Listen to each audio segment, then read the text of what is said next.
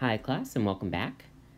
Today's album recommendation is the album The Highwomen by The Highwomen, which is a country music supergroup comprising Brandi Carlile, Natalie Hemby, Maren Morris, and Amanda Shires. They all have amazing voices, they're amazing musicians, and they wrote some amazing songs together. I don't even listen to that much country music, and this album is just top-notch, fantastic. So it's highly recommended. It's very catchy, and it's all the sort of music that you'd want to sing along to in the car. So today we're talking about surface integrals. And so in order to review a bit, let's talk about some other integrals. So I wrote a question here, which is, what does each of these integrals measure? So the first integral, the integral over f over c of f dot dp, we said this is the flow or circulation of f along c.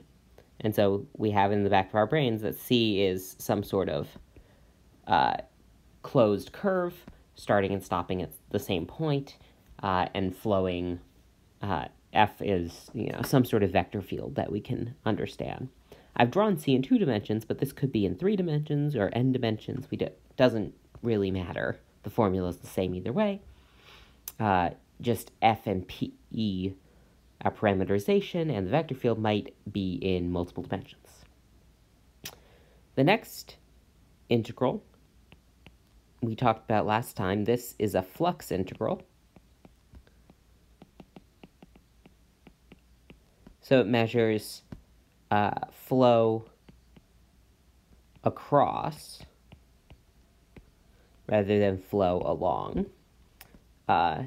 C. And so it tells you how much of F is going along C.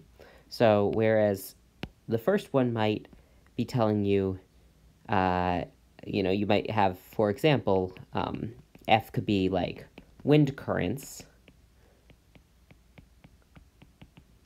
And then this tells you how much the wind, this integral tells you how much the wind agrees with your path or how much you're fighting it. So if this is positive, this would tell you that you're flying or moving. Like, let's say this is an airplane path, this is flying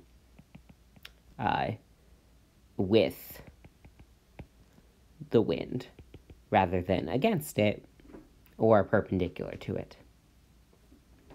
On the other hand, for flux integrals, you might have, for instance, that F is like water flow in a pool or something. And then if you take this path C, it could be telling you how much water is crossing the path. And so the integral over C of f dot dn will tell you how much water is flowing across C. So in particular, if if C goes around some drain, so if there's like a drain hole in your pool, and all the water is slowly going into that drain hole, or there's a leak maybe in the tank, this will tell you how much water is flowing across C to go in that hole, for instance. So the next one I wrote here, integral of p dx plus q dy over C. This is just some line integral in 2 dimensions. And so it might be either a flow or a flux integral, depending on how you interpret your vector field. So it could be a flow or flux integral depending. And we talked about this last time, that kind of the two different ways. If you turn it into a flow integral, you get the curl form of Green's theorem that you can maybe apply to this if C is a closed curve. And if you turn it into a flux integral, you can apply the divergence form. And so I'm going to just mention these over here. This might be the curl form of Green's theorem, and the flux integral could give you the divergence form of Green's theorem.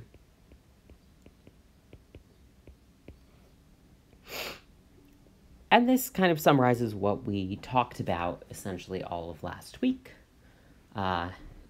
insofar as understanding Green's theorem, planimeters, flow and flux integrals, and line integrals. But there are other types of integrals we've talked about, and the example I want to focus on today is this one, the double integral over R of ds. And so this is a surface area integral. And so compute the surface area of, for instance, z equals f of xy, some graph, over the region R. And so we might have some sort of picture that we've got, here's z, here's x, here's y. Maybe we've got this region R down here in the plane. And we've got somehow lying above it, let's go here. Maybe this is my surface z equals f of x comma y. And so up above that region, there's some like distorted version of the surface area that we're trying to compute. And so the area of this blue region up here, which you could think of as, this is like f of R upstairs. And it's living, directly over this region R, but it's been distorted because it lives on this surface. The surface area of that will be computed with this integral, provided that ds we write as the square root of 1 plus df dx squared plus df dy squared dx dy. And this was our kind of like favorite formula, and sometimes we wrote dx dy as just dA, because maybe the region R is better off in polar notation or something like that. So today we're gonna try to redo this surface area integral for a more general case. So let's recall kind of how we came up with this form, and then we'll improve it. So when we computed the surface area form, ds, the way we did it was we took a little square downstairs of area, and so I'm imagining that this is like within my region R that I'm integrating over, and this is the tiny contributing piece of area downstairs, and I want to know upstairs how much it has been deformed by the graph. And so we came up with these vectors u and v, and so in the x direction, you imagine like I have to take just a tiny step dx. Upstairs, I've moved dx, but my z coordinate has increased because there was some derivative in the x direction. And that's recorded over here because u's coordinates are dx in the x component, 0 in the y component, because I only took a step in the x direction, and the partial derivative in the z direction, because that's how we define partial derivatives. And the same holds true for v.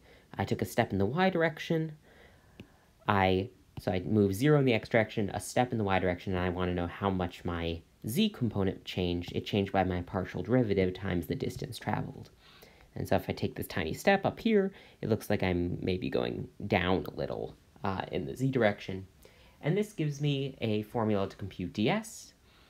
And it looked something like ds was the magnitude of the cross product, u cross v, times dA. Yeah. But lots of functions don't come to us as a graph. And so this is the weak point of this approach, is we only get a way to compute surface area for graphs. So only if we can write it as z equals f of x comma y. But there are lots of things that are inconvenient to write as graphs. For instance, things like spheres. So if you want to write a sphere, let's write out a better sphere, as a graph, you'd have to like split it in half and only take the upper half and the lower half and compute the surface area separately. But that seems inconvenient because I just don't want to do that. I want to make my integrals easier.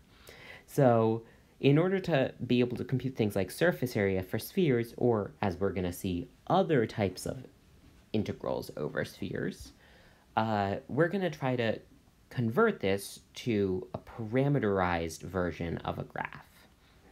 So let's come up with a new formula, and our new assumption will be I have a parameterization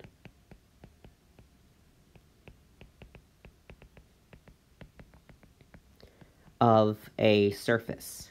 And so we've seen these already for planes, where we had L of s comma t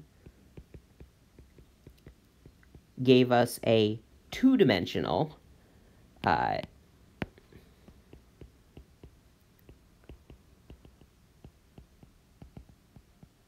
parameterization because I had two input coordinates, and my outputs were whatever my ambient space was, so that tended to be R3. So in general, it's not going to just look like a plane. We're going to have some sort of parameterization, P, for our surface. P equals, and now we need new coordinates. I'm not going to use S and T, I'm going to use U and V, kind of like U sub. And that's, I'm using these to line up with the notation I used above, but just now imagine that these are new parameters that we've made up, kind of like our S and T time parameters for planes. So if I have parameterization, what that needs to give me is a vector in R3 that this vector valued thing sweeps out my surface as I vary U and V. So that's going to give me kind of three different functions. Those are like x of u comma v, y of u comma v, and z of u comma v. And as, you know, u is in some domain, so like I'll have some, you know, for some parameters,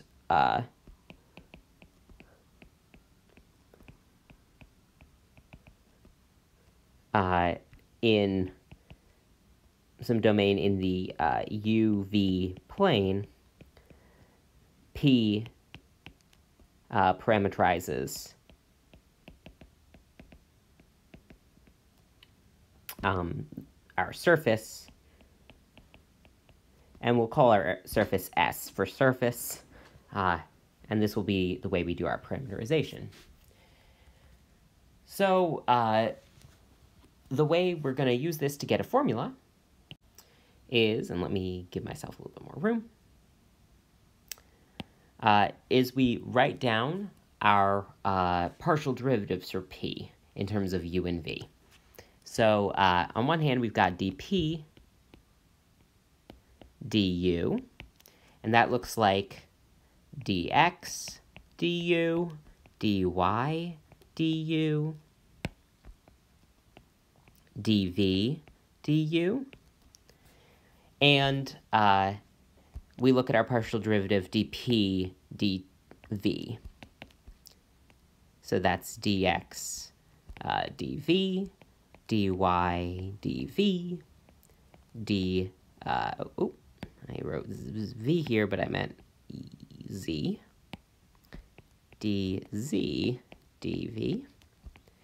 And let's also compare this to an example. So the running example will be, for right now, is what if L of S, L of, let's say, again, UV, but I'm using ST for our plane, is a plane. So maybe it's a plane, I've got two vectors. Let's call those vectors A and B. So A times U plus B times V. And then I'm going to assume I'm just translating by the zero vector just to simplify things. Then our picture should be, for what L looks like, is I've got this plane. It goes through the origin. And if I draw A that way and B this way, different counts of U and V kind of grid out the plane based on those two vectors. In this case, dl du is just the vector A, so it's just telling me the slope in the u direction. As I vary u, how much am I increasing a point by? I'm increasing it by precisely A, okay? And dl dv is going to be B.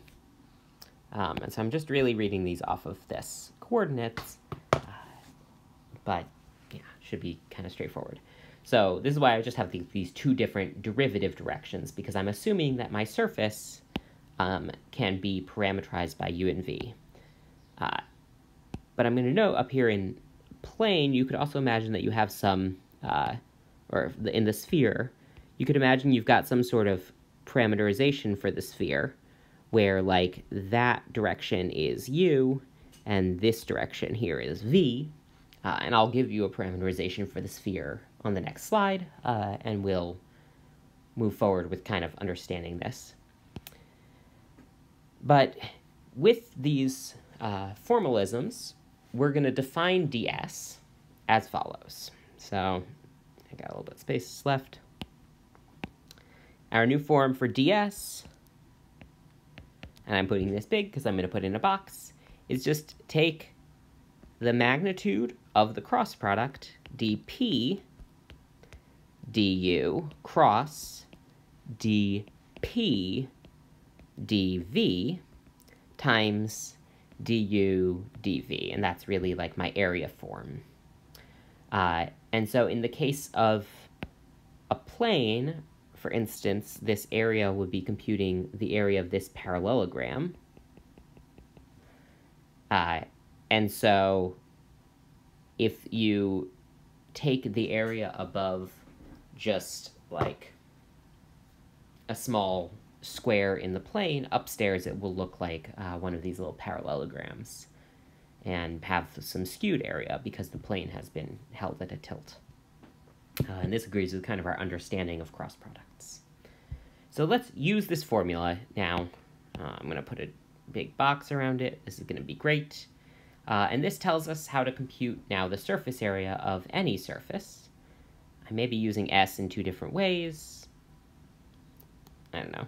So this will tell us now that I can get the surface area of S as the double integral over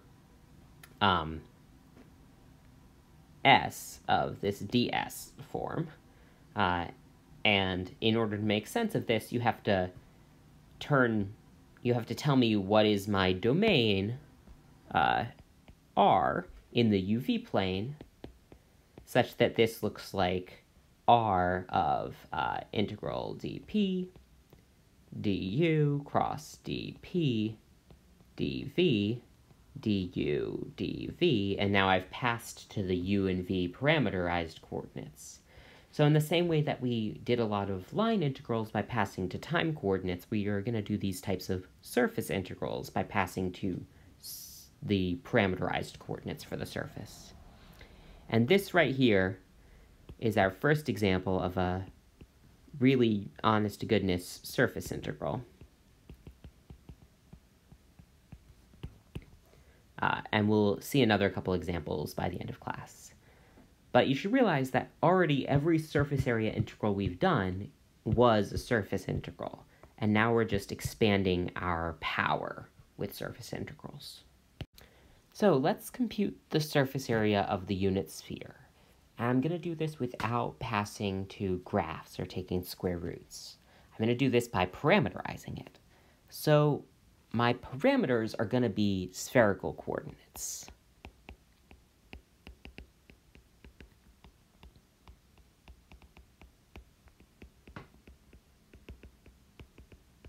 So in spherical coordinates, the unit sphere is the sphere rho equals 1.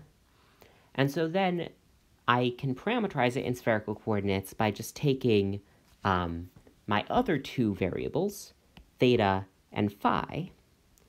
And if I vary theta between 0 and 2 pi, and phi between 0 and pi, I get the whole sphere. And we've already written down our parameterization using our standard spherical coordinate translations. So in spherical coordinates, x, we said was r cosine theta, which then r was rho sine phi cos theta. And y was r sine theta, which became rho sine phi sine theta. And z was just rho cos phi. Now, I'm assuming rho is 1 in my sphere, so my parameterization, p of, and I'm going to use theta and phi as my parameters. So I'm using theta as u and phi as v, because it's easier to think about them as theta and phi than as u and v, is going to look like my x component is sine phi cos theta. My y component is sine phi sine theta. And my z component is just cos phi. So using our previous formula, I want to compute the surface area integral. And in order to do that, I'll take the derivative of p with respect to theta and with respect to phi. So dp d theta is, derivative of cosine theta is negative sine theta, and the sine phi stays along as a constant. Over here I get sine phi cos theta, and the last coordinate has no theta, so I get 0.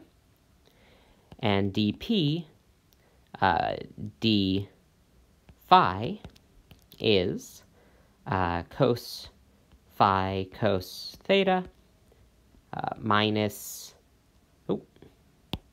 cos phi sine theta, and then cosine phi gives me minus sine phi.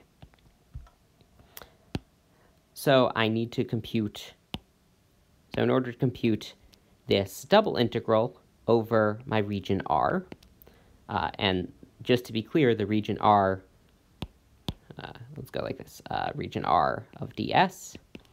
The region R is theta goes from 0 to 2 pi, phi goes from 0 to pi, and ds is now dp d theta cross dp d phi, magnitude d theta d phi. I just need to compute this cross product, so let's compute that. The cross product of these two vectors is going to be, let's go I, j, k, minus sine theta, sine phi, sine theta, sine phi cos theta, 0, cos phi cos theta, cos phi sine theta minus sine phi. And I'm just going to do this quickly.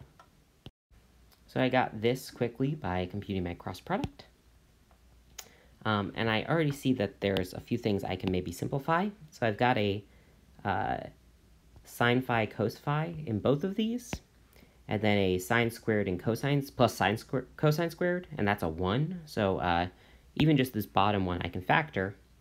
So like all of this becomes sine squared plus cosine squared is 1 times -1 times sine phi cos phi. So this is just minus sine phi cos phi. And now I'm going to compute the magnitude of this vector. I didn't denote that, but I should be computing magnitude of this determinant, or of this cross product. And what's the magnitude of that? Well, it's this square root. And then, again, I have a cosine squared plus sine squared times the same factor. So I can factor those out and just get sine to the 4th phi. And so when I cancel this, I think I'm going to get something that looks like square root of sine squared phi times sine squared phi plus cosine squared phi. And so this also gives me a 1, and this just is sine squared phi. Phi is always between 0 and 1, or sorry, 0 and pi, which is where sine is positive. So the square root of sine squared is in fact just sine of phi. It's always positive. So my ultimate integral up here is this double integral. So 0, theta goes from 0 to 2 pi. Phi goes from 0 to pi of sine phi d theta d phi. Since sine integrates to be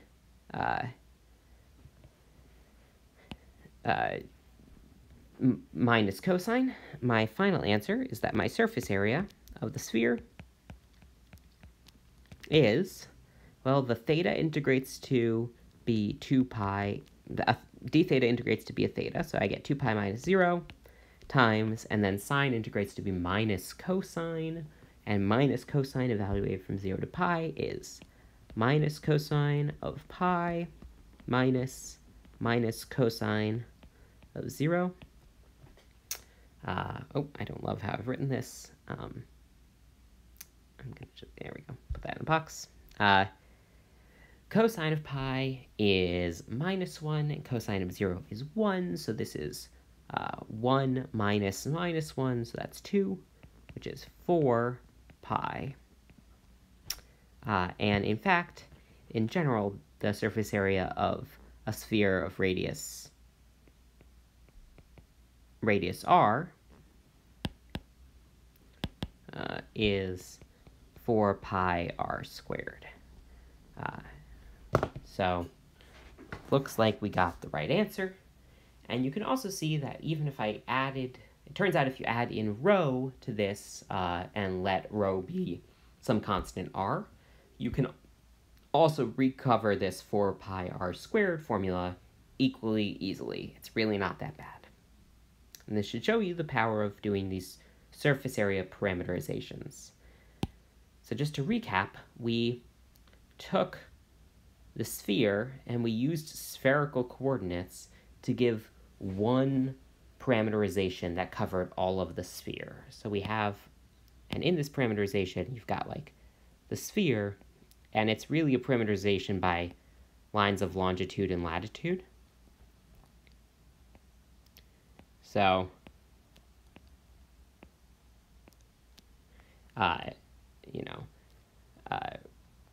phi is latitude, and theta is longitude. from the positive z-axis being up.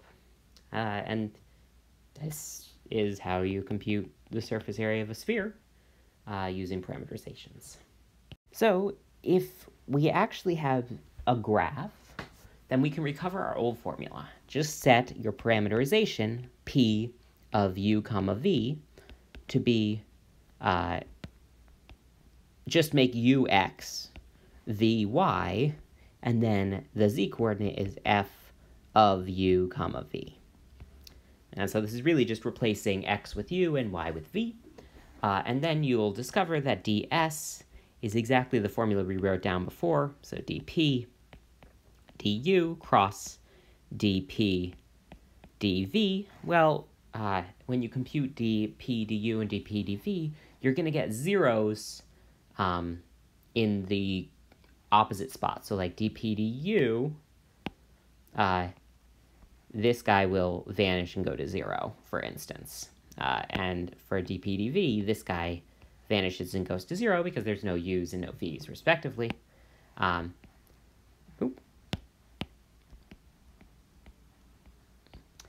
so this ends up exactly equaling the square root of 1 plus fx squared plus fy squared dA, respectively. So, this is always going to give you the same formula. So in other words, we've just learned something strictly better than what we knew before. Okay, but surface area is not the most complicated thing to try to compute. What we're going to be interested in is flow of vector fields. And so in 3 dimensions, a vector field can flow across a surface. So let's first consider the vector field 0, 0, x, and then we'll consider a bunch of different surfaces and in these 4 examples and try to look at the fluxes across them. So for the example 1, I'm going to let the surface be, don't like how I drew that, be this plane, or this little rectangle, in the xz plane, and try to understand the flow across it. Now, in order to make sense of this, I actually need to give an orientation to the flow. So I'm going to try to explain this, but I'm going to orient my surface so that is my normal direction to the rectangle. So imagine this is like you trying to decide, am I living on this side of the plane, or do I live, on the bottom side of the plane? And I'm telling you that this person who lives standing on the plane is determining the correct upward direction. So we're going to say that the flow through the surface is positive if the vector field is agreeing with the upward direction.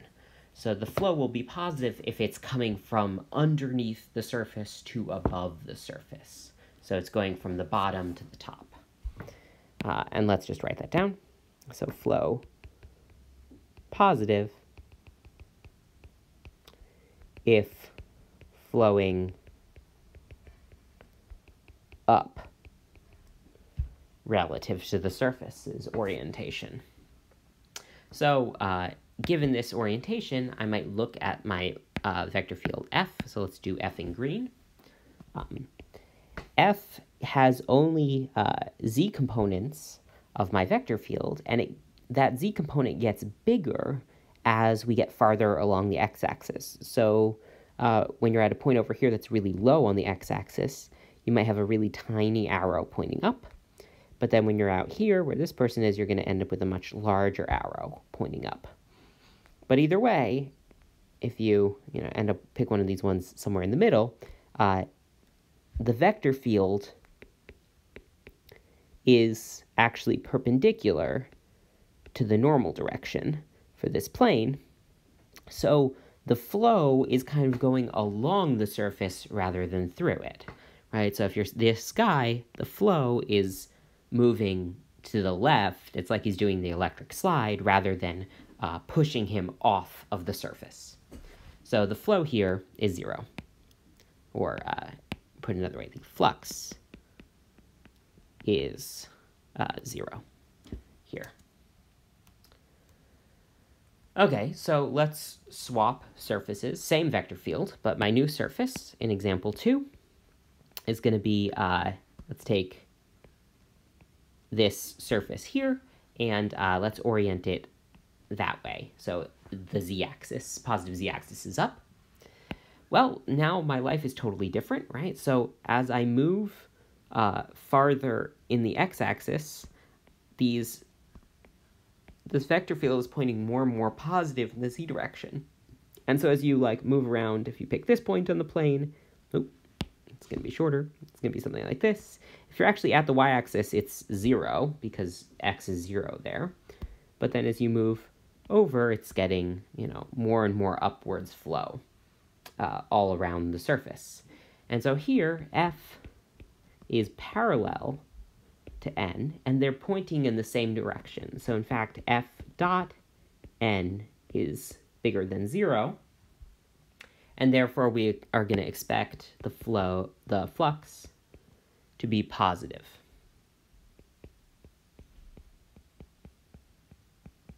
Because if you're standing on this surface and this F is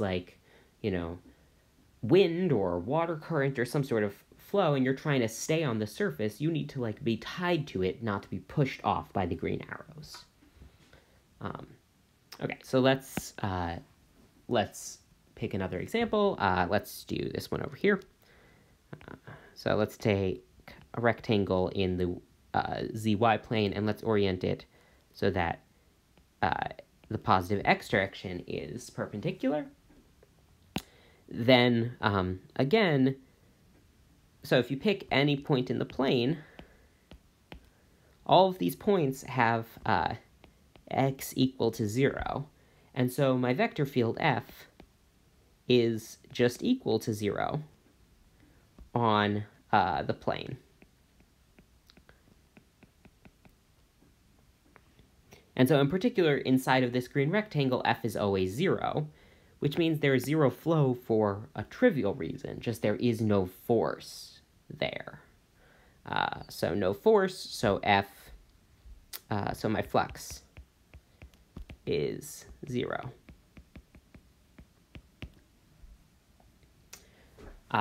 So for maybe a last example, let's pick another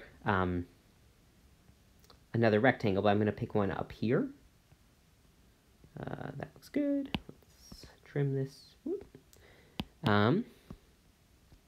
Okay, and so here's my rectangle. I'm going to shade it in this time. And I'm going to orient this rectangle by that way is down, or is up. So down is up. And down is up is a bad sentence. I'm going to say down is positive.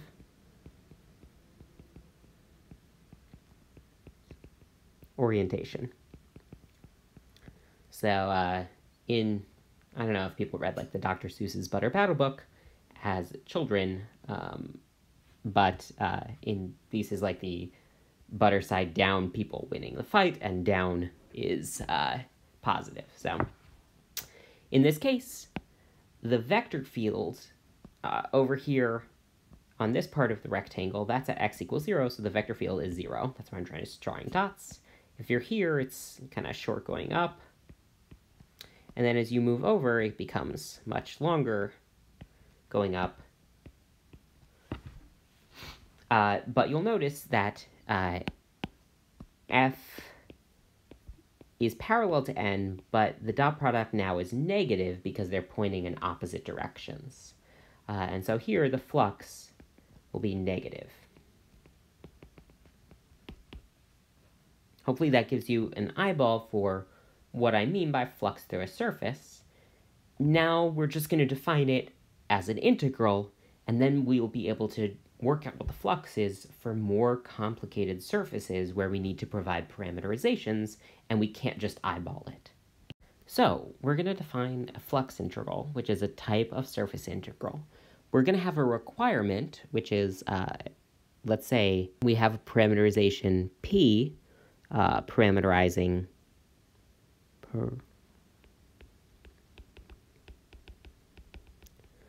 the surface, and it parameterizes it with domain R. And so rather than doing things over the surface, I'm just going to use this domain R to express all my integrals. And I have a requirement that the surface must be oriented. So you have to have picked which way is positive normal. So pick a positive normal direction. Then, well, our flux integral through the surface will be the double integral over R of whatever my vector field F is, dot n hat ds. So I'm taking my normal direction and I'm making it be unit length, so it is not contributing anything to this dot product in magnitude. And now when I take the dot product, it just tells me how much does F agree with the positive direction or agree with the negative direction. So oftentimes this is not it's kind of inconvenient to compute what n hat is.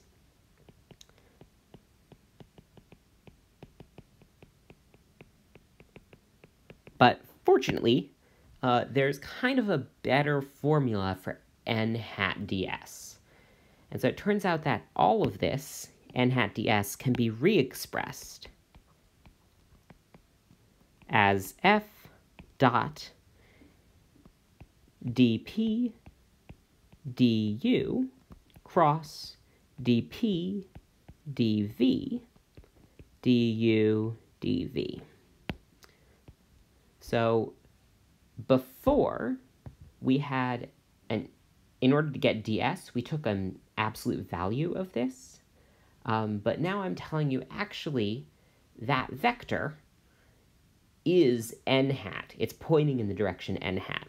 And so we want to imagine that if we've got this surface and we're at a point on it, let's say maybe this is the u direction, and this over here is the v direction, then in fact u cross v is going to point up that way. So since these are the directions, I should call them like dv and du, point in those directions.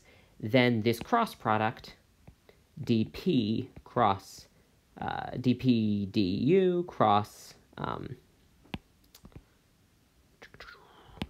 cross dp dv is orthogonal to the surface, so it's normal to the surface, and points off. So if you've picked your orientation, which means picking a choice of orders, so you picked u first, then v, so that the cross product points out. And so an orientation is the same as picking an order for u and v, so that the cross product points in the positive normal direction that you've chosen. And so, for example, in the sphere that we parameterized before, imagine you're at a point here, right, where you're on some line of longitude and some line of latitude. So here's your theta direction, and here's your, both put it this way.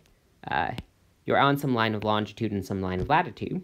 So as you change theta, you're going to be moving around to a different line of longitude because you're changing your xy coordinates in the plane. You're spinning the sphere. And as you change phi,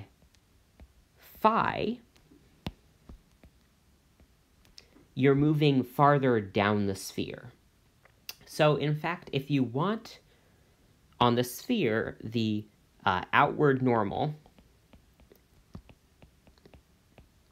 orientation is, instead of UV, what you should really pick is phi comma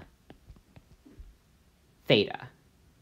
And so you should notice this is actually agrees with our like standard orientation for spherical coordinates. So if I've kind of like forgotten about the rho, but then phi theta agrees with my d rho, d phi, d theta volume form order. So believe it or not, we've actually been using this orientation, the outward normal one, kind of all along in spherical coordinates. We just didn't specify why we were doing it. But you should check now that if you take the cross product green then blue, you're pointing out of the sphere rather than into it. But if you do theta then blue then green, theta then phi, you're pointing into the sphere. So this is why you want to pick this orientation. And so the key place where that matters is if you want to compute this, you would use d p d phi cross d p d theta. And earlier where we, for this term here, earlier when we were computing surface area, we took a magnitude of this cross product, so the order we picked it did not matter. But if you're computing a flux integral, the order does matter in order to get the right sign on your flux. If you do it backwards, you can always just add a negative, though, because cross product is anti-symmetric, so switching the orders adds a negative sign. So let's now look at some examples.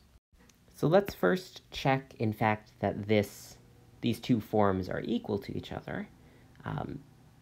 If you write down what ds is, you'll be able to get this right now if you pause the video. But the way I would think about this is I'm going to define this cross product to be n, just the vector n. And so n depends on u and v. But n I've chosen so that n hat, this is equal to n divided by the magnitude of n. So if I make n into a unit vector. But then the only remaining thing to notice is that ds we defined as being the magnitude of n dA, or let's write that as du dv for dA. And so the left-hand side looks like n hat. N hat ds is n divided by n's magnitude times n's magnitude du dv. And the right-hand side looks like n du dv. And so really the only thing that's happening is I'm canceling those two magnitudes by each other to arrive at this formula on the right. But the formula on the right is really useful, and it's how we're going to pass two parameterizations. So this formula will be as useful as the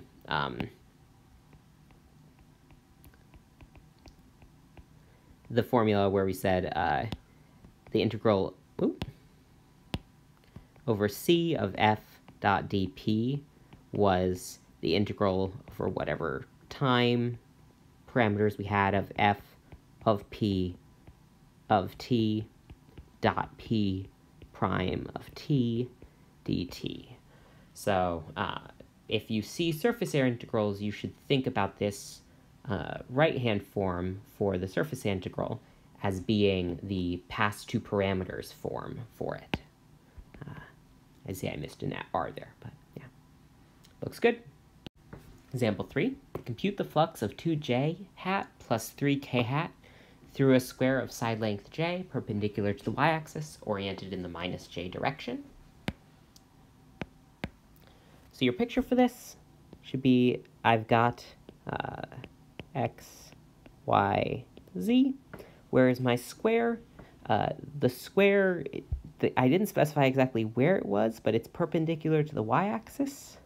So I'm just going to draw it kind of like this.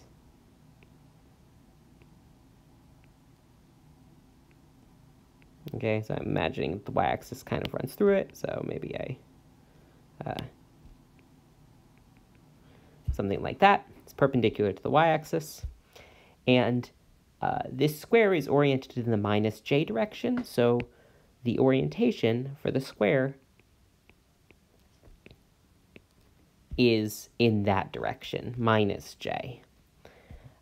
So I can take n hat for this to be a unit vector pointing in the minus j direction, so just minus j is the way I read this. So let's label this S for let's just call this R for region.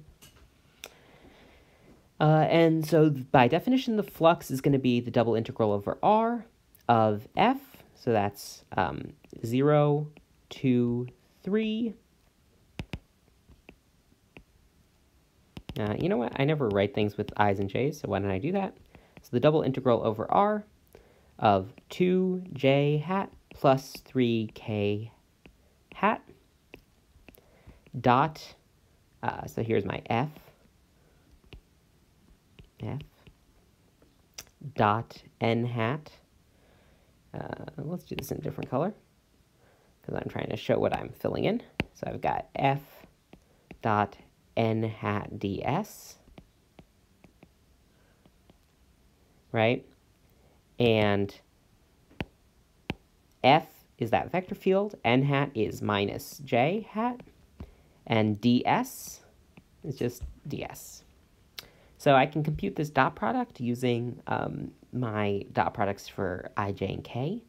So cross products are the ones that do I times I cross j equals k, etc. But dot products, they're all 0 unless you dot them with themselves. So j dot j is 1 and k dot j is 0. So you get that this whole integral is equal to minus 2 ds over r,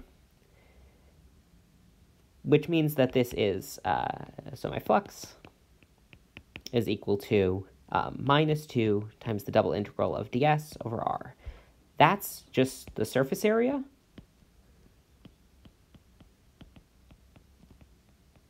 And this is a square of side length 7. So my answer is minus 2 times the area of the square of side length 7. That's 7 times 7.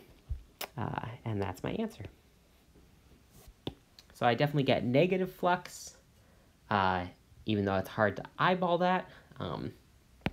But you could notice that F is moving plus 2 in the y direction and plus 3 in the z direction. So F is sort of constant going up in that direction.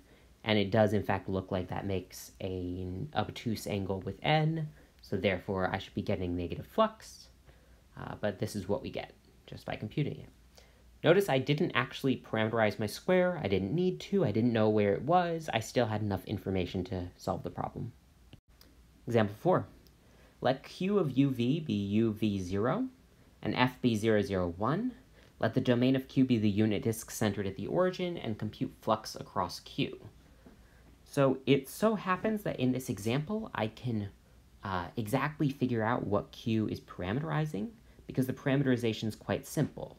U and V are just my x and y coordinates, and z is always 0. So this is parameterizing the xy plane, and since my domain has been restricted to be the unit disk, this is parameterizing the unit disk in the xy plane.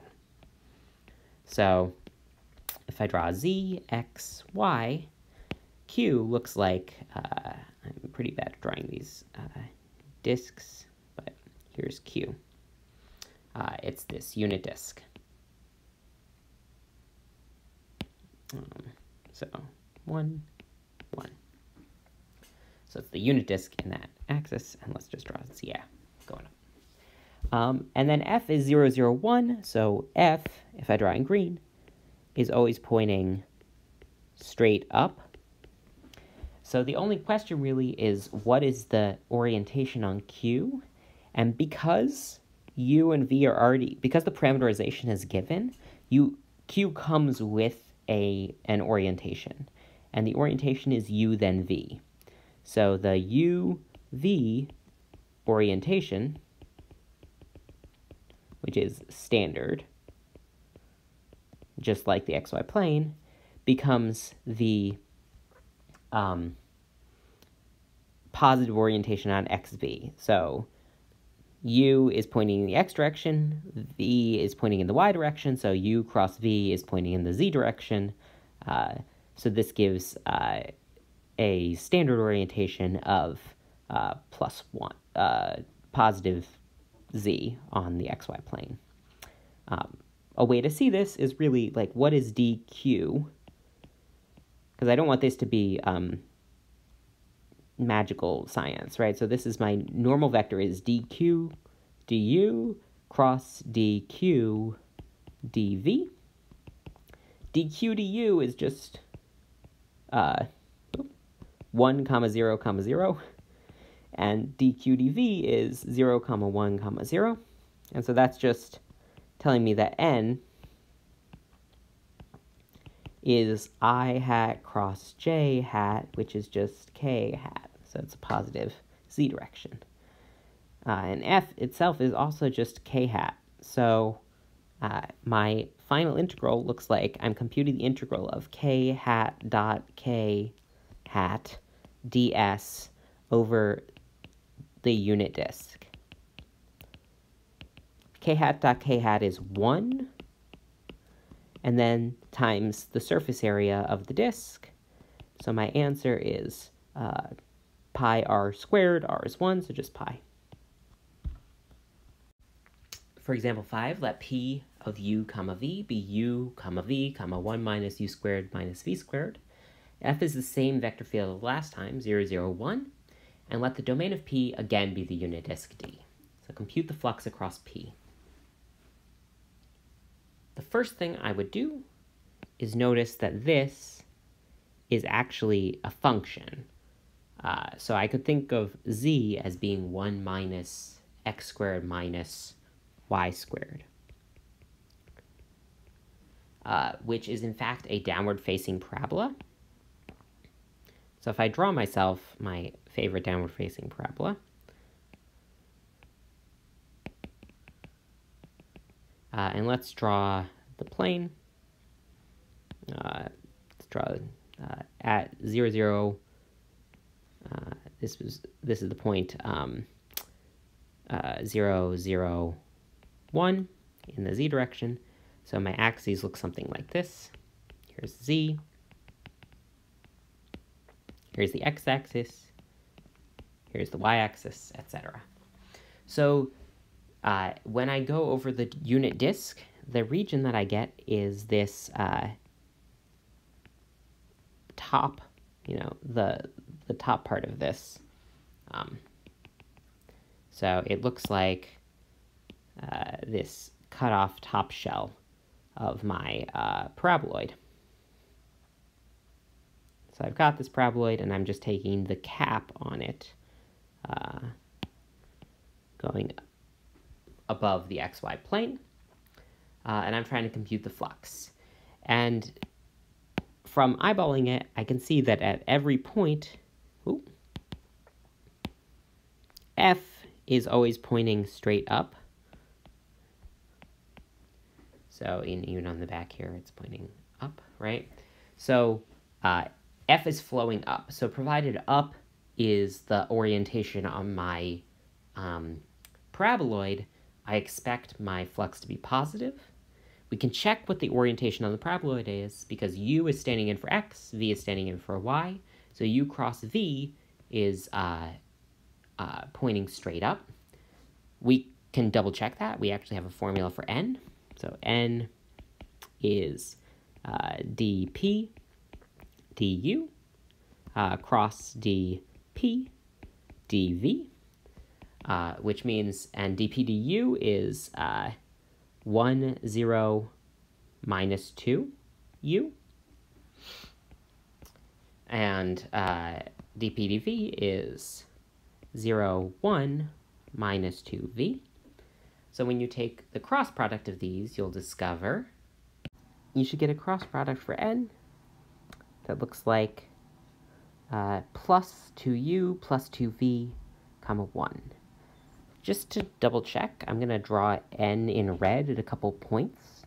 So in case these parameterizations are unclear, this point out here, which is 0 in the x, 0 in the z, 1 in the y, the way I would get it is by setting in uv coordinates, this is the point 0, comma 1, because then p of 0, comma 1 is 0, 1, and then 1 minus 0 minus 1, which is 0, which checks out. And so n at that place, n at 0, comma 1, becomes the vector 0, 2, 1. So it's in 0 in the x direction, it's plus 2 in the y direction, plus 1 in the z direction, so it's going to go up something like that, which you can see is in fact perpendicular to the parabola.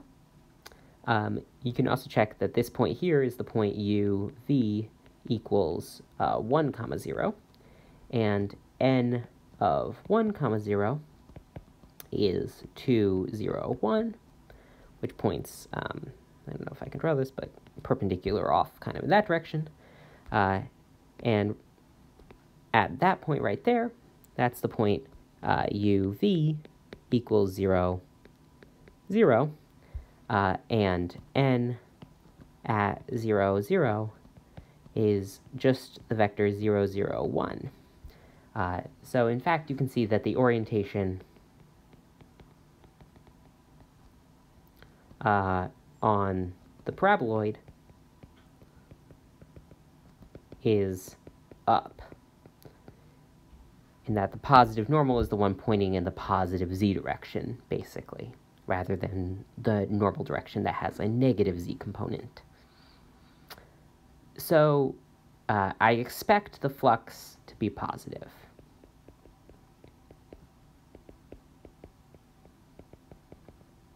Because my green vectors are agreeing with the red vectors, but they're not exactly parallel, and it's also not easy to compute the surface area of this paraboloid, so I'm just going to compute the integral using our parameterized form.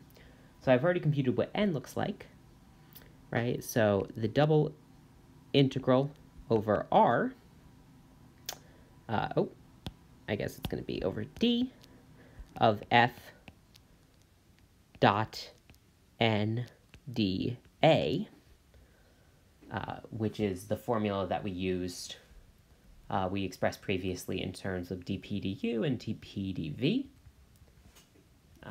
I should write it maybe as n du dv. So I'm just using the fact that n is dp du cross dp dv. This integral looks like the double integral over the unit disk, so still same disk, of 2u, f 0, 0, 1 dot 2u 2v 1 du dv. And if I take the dot product of that, the u's and the v's vanish, and I just get 1. So this is the double integral of 1, and I'm going to write it as dA over d, because, in fact, the unit disk, I can just compute its area as pi r squared. So I get another flux of pi, kind of magically? I don't know. Fortunately. But notice that we got this by computing the area of the unit disk d, not of the not of the surface as we did in the previous examples. But in the previous example, essentially the surface and its domain were the same, but here our domain is the unit circle below this surface. For example 6, I'm going to change just one thing, and that's that I'm going to change h. I'm going to change my vector field from 0, 0, 1 to be 0, 0, z. So because of this, I actually already know that dp du cross dp dv from the last one is 2u 2v 1. So let's just compute the flux directly, knowing that we've already fixed an orientation, the upward-facing positive z orientation on this paraboloid. P is for paraboloid, by the way. So the flux we're going to be interested in is 0, 0, z dot 2u 2v 1 dot du dv. And now you'll notice we have a problem here. This z is not in terms of u's and v's. So similar to the way we did parameterized, we passed to parameters for curves before, when I'm actually writing, in this case, h, what I mean is h of p of u comma v dot p, this thing we were calling n, so dp du cross dp dv du dv. And so even when it's not specified, this is just often cumbersome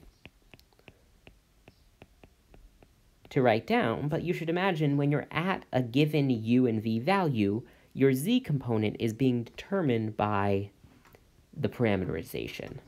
So I'm going to rewrite this entirely in u's and v's. This is the double integral over the unit disk of 0, 0, 1 minus u squared minus v squared dot 2u, 2v, 1 du dv.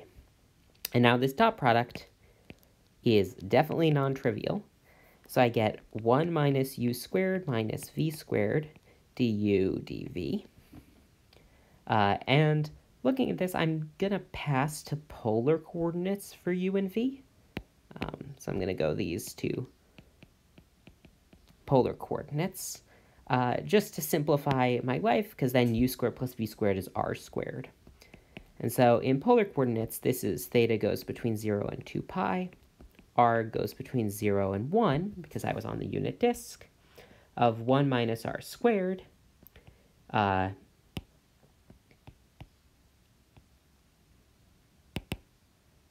my parentheses. R dr d theta. And now this integral is much, much easier to compute. So 0 to 2 pi. R goes from 0 to 1. This is r minus r cubed dr d theta. So when I integrate r, I've got constant bounds. I can do all of these at once. I'm going to get theta evaluated from 0 to 2 pi times r squared over 2 minus r to the 4th over 4 with r evaluated from 0 to 1. And so my final answer is 2 pi times 1/2 minus 1/4, so that's 1/4. So 2 pi over 4 is pi over 2. And we're done. You might also notice that this is the equal to the volume under the paraboloid 1 minus x squared minus y squared above the x, y plane. And you can kind of see that by looking back at this form for the integral and realize that that's really just a different description of what this integral computes. For our last problem, we're going to kind of combine all of our tools, and we're going to take a sphere of radius 3, and suppose we have a radiation field, 0, 0, comma 2z over 9. So our warnings now are we have a complicated surface that we need to parameterize and a field that is changing. It's non-constant. And we want to compute the flux across the sphere. I just want to notice that, maybe take a moment to say these types of radiation fields, these come up in physics classes when we're talking about optics or luminance from light sources or spheres or like the sun's radiance and how much of it is hitting the Earth. If you were trying to construct a giant solar sail to escape the solar system, you would want to compute certain radiation fields, how much light was going to hit your solar sail at a certain radius out from the sun. And these come up in like electromagnetism as well. So this type of integral is like really, really useful to understand how to compute. So what we'll do is we'll parameterize the sphere. So the sphere is just rho equals 3, right? And so I'm going to parameterize it as phi comma theta, because we know that that agrees with the outward orientation on the sphere. And so this is going to, let's use P just for parameterized, is going to be, and then using spherical coordinates, my x component is cosine theta sine phi. My y component is cosine, 3 for rho, 3 cosine theta sine phi. My y component is cosine,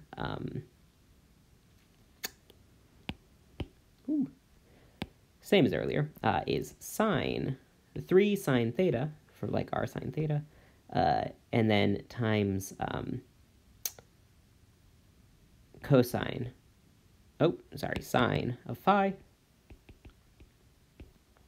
And my z component is rho, so that's 3 cosine of phi. So these are just spherical coordinates.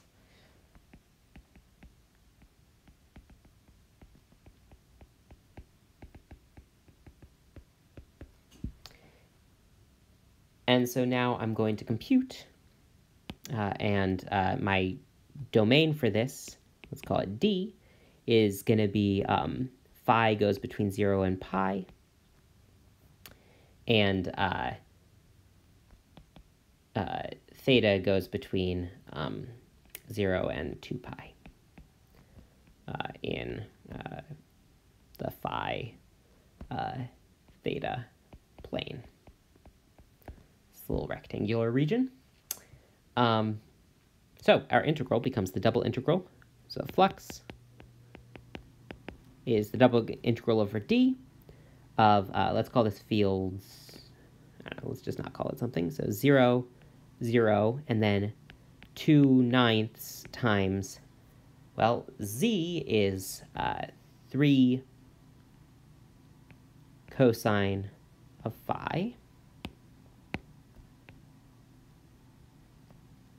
So that's my z component. Dot, and now I need to compute dp d theta and dp d rho. So I'm just going to write that as dp d phi. Sorry, phi, not rho. Dp d theta. D, and then that's d theta, or sorry, d phi, d theta. That's my integrals. And so let's just also compute this, judging from last time. So let's just call this n. N looks like this. So it looks like this cross product. Ta-da! I computed some derivatives. And then doing the similar sine squared plus cosine squared combinations from before when I computed the cross product, you're going to get something like this. Poof! This. 9 sine squared theta, or sine squared phi cos theta, 9 sine squared phi sine theta, 9 cos phi sine phi. And now we can take this dot product, but because two of these terms are 0, like these first two guys are going to vanish in the dot product. So our integral becomes much simpler kind of immediately. So my flux is the double integral over d of 2/9 times 3 cosine theta, 3 cosine phi times 9 cosine phi sine phi. And all the other terms turn to 0. So my 9's cancel, and I get d phi d theta. So this looks like 6 times the double integral of cosine phi squared, or cosine squared of phi, times sine of phi d theta. And I'm integrating over d. At this point, you'd probably want to do a little u sub for u equals cosine. Let's write this in a color. So if I set u equal cosine phi, then du is minus sine phi d phi. And so this inner integral becomes minus u squared du. And so this is now a pretty easy integral to compute. Let's just scroll down a little bit more. So I'm going to get 6, and now my integrals, my thetas went between 0 and 2 pi, and maybe I'm going to rewrite these ones here. So theta went between 0 and 2 pi, so phi went between 0 and pi. This meant that u was between cosine of 0, which is 1. Let's actually just evaluate it, and that'll be fine. This is now minus u squared integrates to be minus u cubed over 3. And u when phi is 0, cosine is 1. And when phi is pi, cosine is minus 1. So that's my order for my bounds on u, d theta. So my final answer is that this looks like 6. The thetas give me, d theta gives me a theta, so I get 2 pi minus 0, and then times u cubed, so 1 cubed minus 1 cubed is, so this becomes negative 1/3, so positive 1/3, minus positive minus 1/3. So that becomes 2/3. So 2/3 times 2 times 6, so the 3's cancel, and I get 2 times 2 times 2, which is 8 pi. So that's the answer for how much flux there is across this sphere. It's positive 8 pi. It is maybe worth pointing out, where do I have some space? Let's go up here. It is maybe worth pointing out that if we draw a sketch of the sphere, right, then this vector field 2/9 z, at any point on the sphere, that is has the z component of the sphere. It's kind of like scaled by the z component. So up here, I don't know, the radiation field is up. At z equals 0, it's length 0, and down here, it's when z is very negative, then 2/9 z is a negative number, and so it will be pointing down.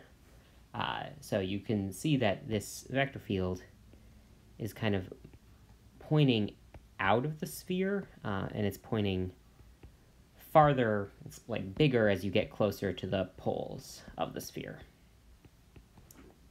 But it's not that the flow is going into the sphere below and out of the sphere above. So, yeah. So, my expectation just from looking at a picture, kind of an estimate for what the radiation field is doing, is that my flux should be a positive number because I have no flux at the xy plane, but then above I have flux going out, going up, and below I also have flux going out, going down. So because I picked the positive orientation on the sphere, I have flux going out. So my total flux should be positive, which lets me check my answer. And we're done.